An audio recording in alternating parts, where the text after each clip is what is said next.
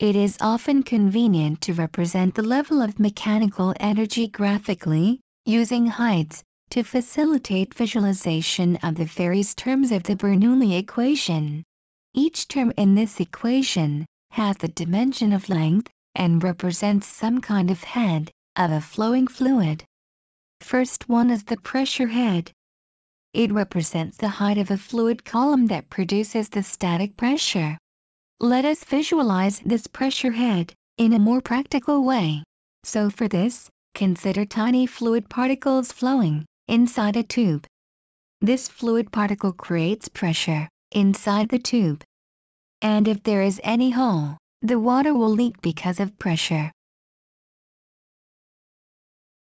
But if we fit a piezometer tube here, the water will rise against gravity to a certain height, and by visualizing this height, we can easily calculate static pressure. Okay. Next term is called the velocity head, and we can easily visualize this with the help of pitot tube.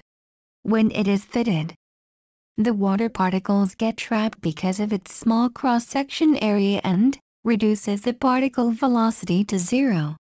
This effect increases the water column to additional height, and this additional height is called the velocity or the dynamic head.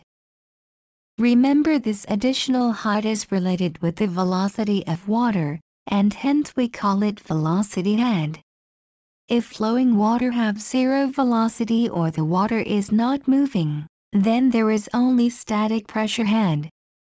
So keep that in mind. Look!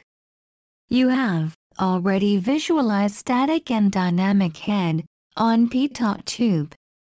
Now the last one is the elevation head. So, let's visualize it. Gravitational head is the height of a fluid particle placed above a selected datum. You can select datum anywhere, above or even below. In the end, it is just related with final value minus initial value, and value appears same whatever datum you choose. Now let us apply Bernoulli's equation in terms of head on two sides of the tube between point 1 and point 2. We choose the datum at point 1, so Z1 is 0. For water to flow in x direction, the pressure difference must be greater than 0. So static pressure P1 should be greater than P2.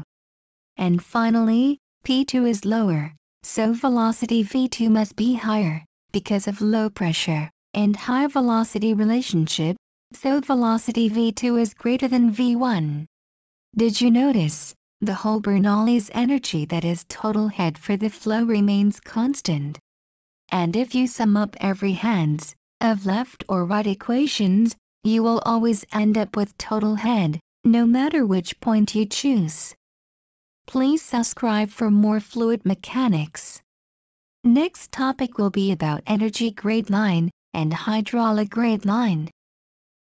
So stay tuned.